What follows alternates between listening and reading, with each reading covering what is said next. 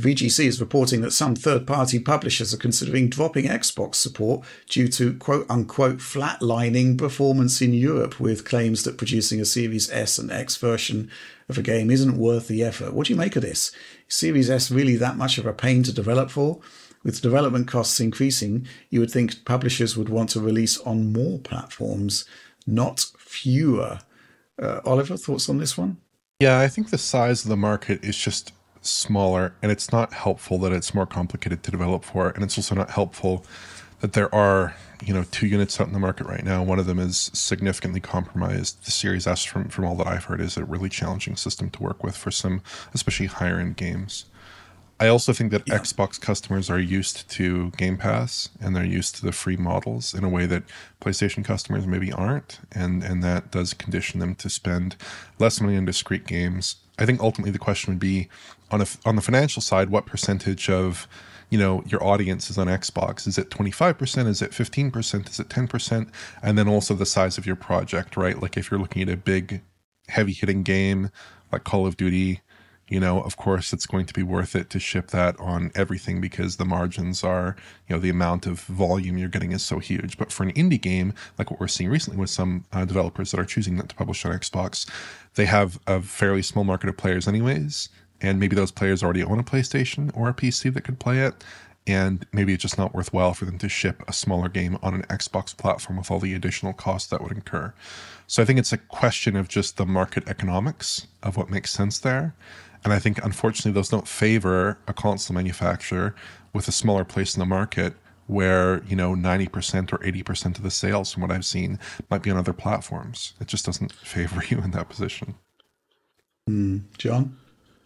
Yeah, it's a real tricky one. And it's hard to really speak without seeing the numbers directly, right? But obviously, developers do have to make these choices. And I think it's just going to depend on the potential size of what the game is. Like, I think for big games, it still makes sense to absolutely ship on Xbox.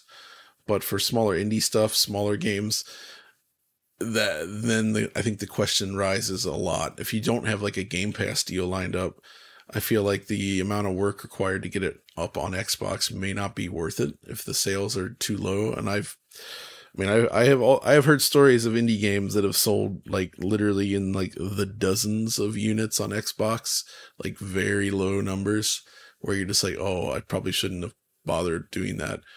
But I think that's just like an indie thing. Whereas for like larger games, I think it still makes sense, right? Like there's still a big audience there. It's not like the system has a tiny audience to address. There's still millions and millions of these things out there. I mean, games were still being made for the GameCube when that was like under 10 million compared to like the juggernaut that was PS2, right? Mm-hmm. And it's not nearly that kind of situation here. The Xbox, I'd still say the series has largely been a success, right? Like a moderate success. It's difficult to tell at this point. There's so many negative headlines coming out about flatlining hardware sales. But when you look at the Xbox platform more holistically, it's really difficult to say because obviously we're in a kind of transition point in terms of business models. I mean, it often gets sort of mooted that the Xbox ecosystem has more active players than it ever has. But that's because obviously a lot of it is going to be Game Pass PC, possibly. So it's really difficult to sort of put a yardstick on success. Certainly on the console side, though, which kind of leads directly into this question. Yeah, I thought that the concept of the GDK, which basically would in theory harmonize game development across PC and consoles, would have helped a bit there.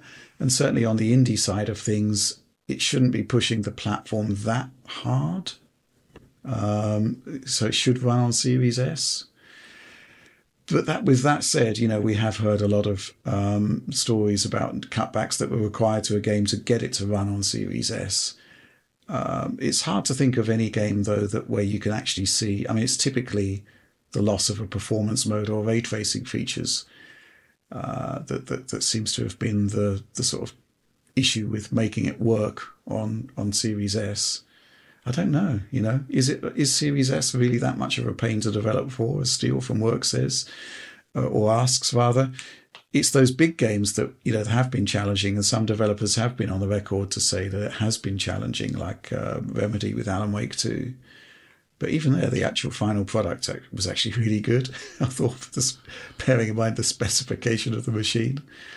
And, if we were sort of heading to this future where everything is basically coming off a PC development, you'd hope that in the fullness of time, if they're targeting, a handheld upwards, it shouldn't be that much of a problem. I don't know. It's difficult. We just don't have the figures. But I can certainly see the concept of Game Pass having an influence on smaller games. But again, it's kind of all hearsay at the moment. I'd like to see somebody actually come forward and say, this is what's happening on Xbox for us, and this is what we'd like to see change. But it's kind of conjecture at the moment. It's just kind of like rumblings, so to speak.